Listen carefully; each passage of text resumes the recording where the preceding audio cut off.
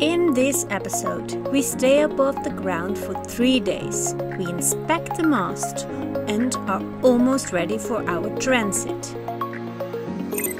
But first, this is me, Kim. There is Bart, and here is Liz, our little explorer. We sold everything to explore these beautiful places with our tiny 33-foot sailboat, Tranquillity.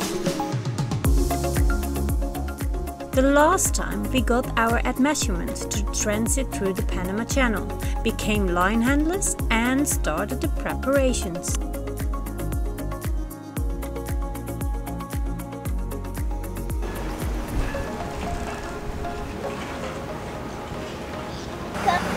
We are hauled out right now.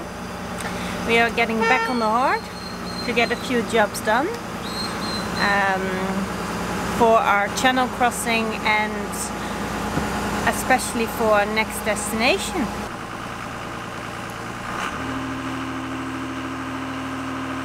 So every time it's a little bit different when they haul out. In this case they have got a diver to check if the strops are on the right place underneath the boat. So that's funny because we do have markings where to put the strops, but these are very wide, so maybe this is even better. And yeah, we're going to get lifted out.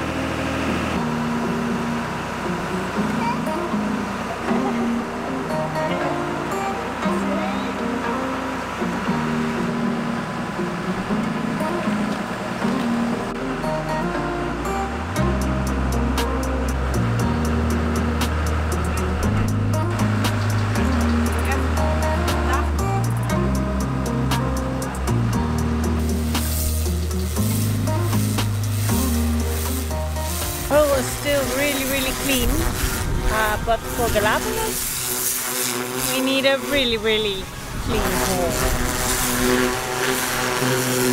So at least we do some paint jobs for the hull and the propeller.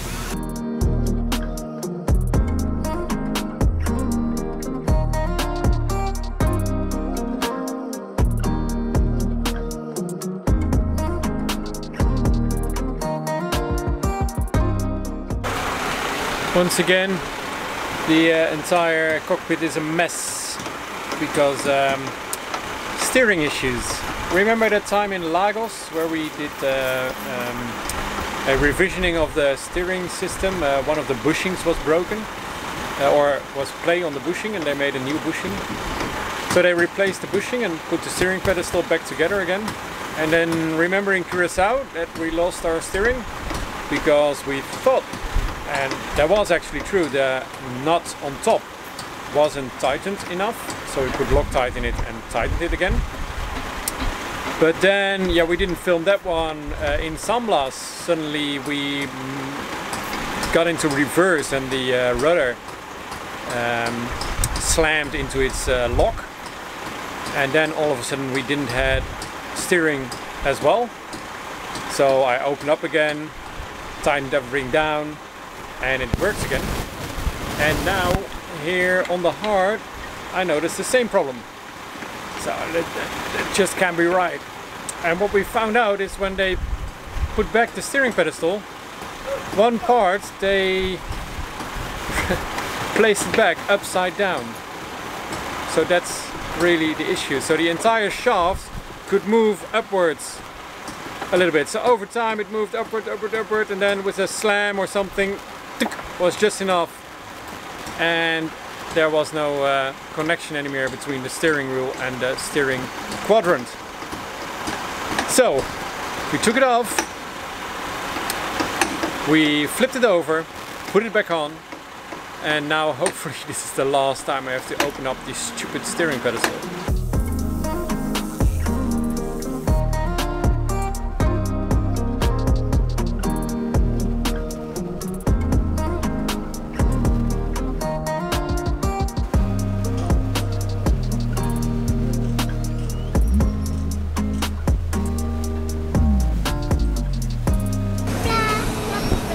So after 3 days on the hard, it's time to get back in the water. We are being splashed in a moment. Major thing we did was cleaning the hull and put prop speed around our propeller.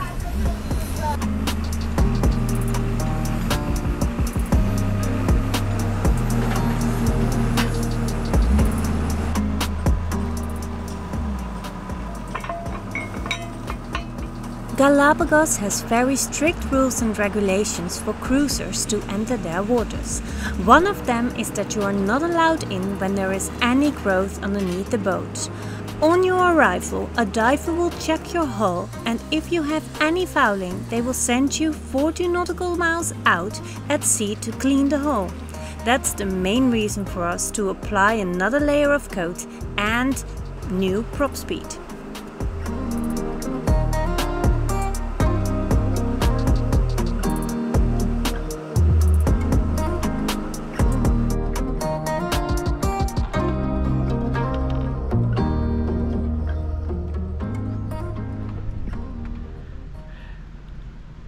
The steering and still busy. So we told you that the Bart was actually installed upside down. Let me show you. We installed it the right way now. So this has to be on top, and this prevents the bearing coming up, and there's in the shaft there's an edge as well, so this entire shaft now is not able to move upwards anymore when the bolt is tightened and everything is put back together. So now the shaft is not able to move up anymore when, of course, the bolt is in place as well. But we seem to miss some shim rings. Shim rings are like metal, bronze or nylon rings that are like 0.1 or 0.2 millimeter thick, and you can add them to each other to just gain that little bit more height. I noticed when I put this lid on with the small teeth, it was a too tight fit and the steering became very heavy.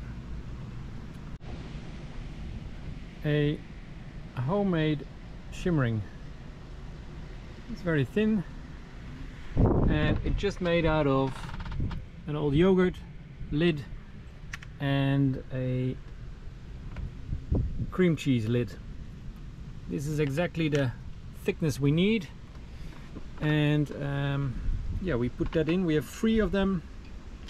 We put them on top. It doesn't need to fit very correctly, but this just gives us the height that we need.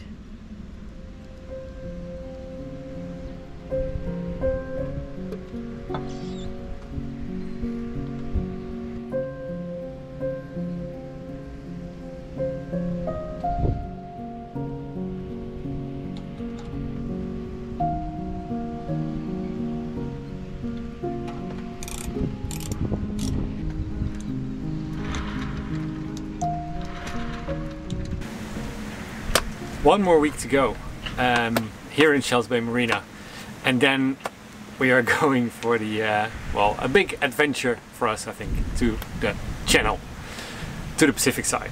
On the Pacific side we are probably stay 1 week to provision on food, and then we will leave.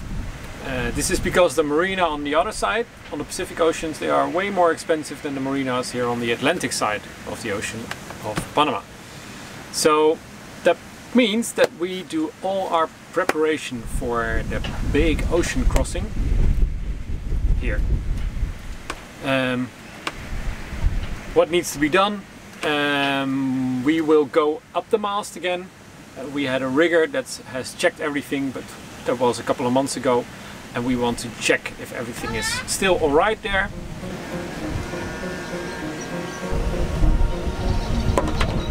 We just made the setup ready to hoist me into the mast, so I can inspect the mast.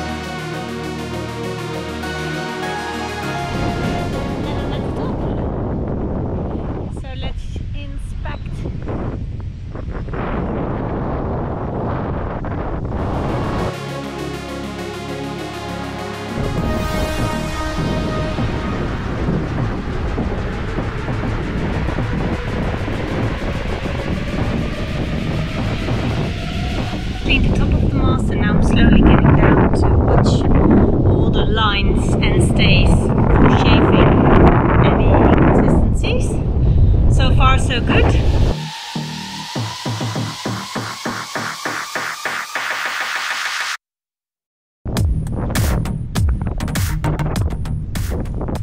So slowly I'm going down to check on shafing of the line. So I have the spinnaker sheet here and I'm just checking for shafing.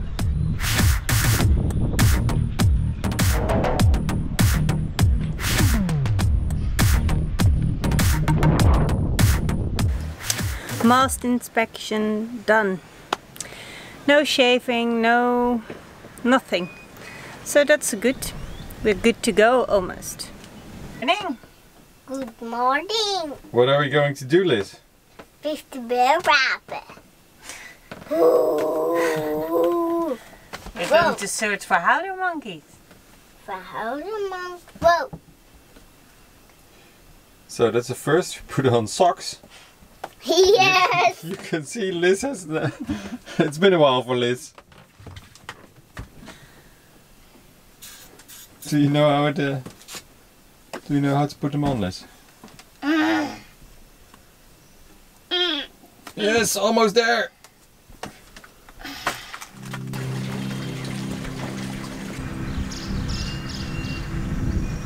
Our fashionista decided it's out of fashion already. That's soon. How far have we gone? 200 meters.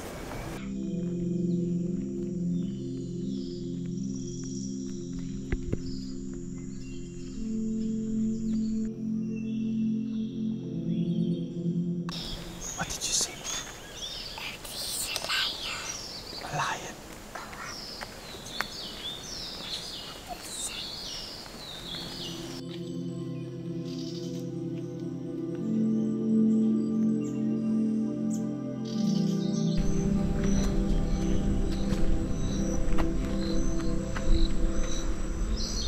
When building the Panamanian Channel, hundreds of people died because of venomous snakes and poisonous animals in the Panamanian forest, and we are walking through the same forest right now.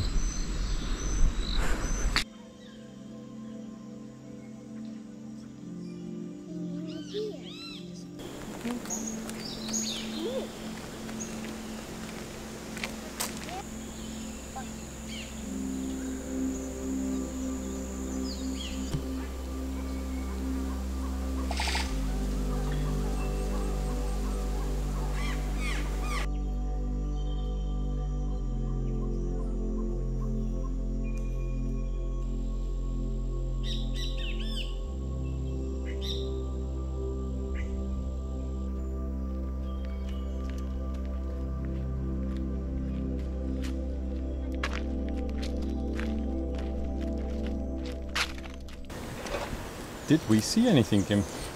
Yes, monkeys. And Birds. And forest rabbits. a forest rabbit? A forest rabbit. I don't know how it's But no howler monkeys. No. No toucan. No, I didn't expect a toucan. I've given up on the toucan.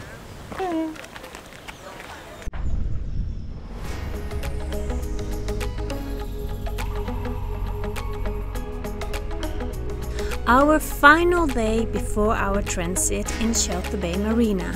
We have all the equipment on board to transit the channel, but are still waiting for our new Genoa. We are in luck. It just arrived and we still have a few hours left, so time to install the headsail.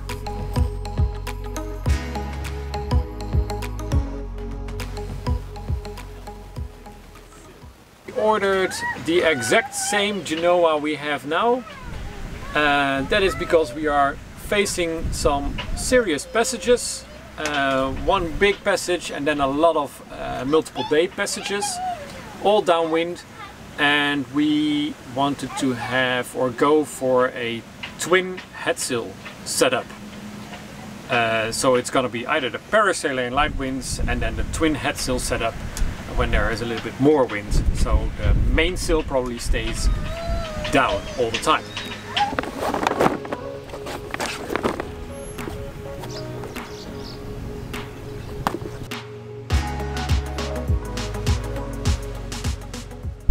We do not have an extra forestay, but we have 2 slots, so we can hoist 2 sails on 1 furler and we can roll them in together.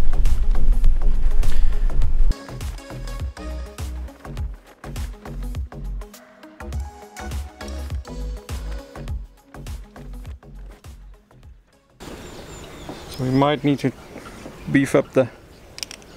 I think it will fit.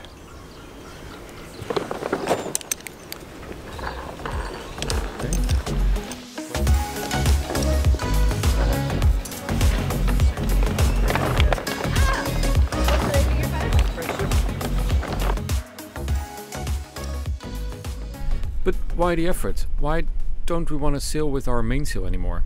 Well, that's because we have our spreaders in the mast, and on our boat they point aft very much, because our boat is not a typical cruiser boat, blue water sailboat. It's more designed to sail upwind and beam reach, but not very good of a downwind sailor. So that means if we open up the mainsail, we cannot open it very much, because then it touches the spreader. So this is why we put the patches on the side of the spreaders for the Atlantic Ocean crossing, and they're still on there now. But still, we don't feel it's the way to go for longer passages downwind, because if we need to reef our mainsail, one of us has to go forward for the 3rd reef. So that means we always need 2 persons to set the reef. So if that's in the night, Kim would wake me up, or I would wake up Kim, because we don't go forward by ourselves in the night. And to prevent going forward, we reef early. So that means we reef 1 reef extra, just to be careful, just as a precaution for the night, so we don't have to wake each other up to put in that reef. If we don't use the mainsail and just have the twin headsails up, we can easily roll in both genoas and make the sail area smaller. So that can be done from our cockpit. That means that Kim can do it on her own, I can do it on my own. We don't have to wake each other up. And it also means we can let out a little bit more sail than normal, because you can easily reef during the night. So overall, your passage time, your average speed, would probably increase a little bit. Not that it's all about speed, but hey, if you can take that crossing and make it 1 day shorter, that's the way to go. So yeah, that's why we are going to try out this twin headsail setup. And yeah, of course we will let you know all about it and how it works out. I think the first time trying it will be when we leave Panama City to the Galapagos Islands. Now we are all set and ready for our transit. This night we will leave for the Pacific side. Well, this was it. If you have any questions, please let us know. And for now, goodbye and thank you very much for watching. Fair winds to you all.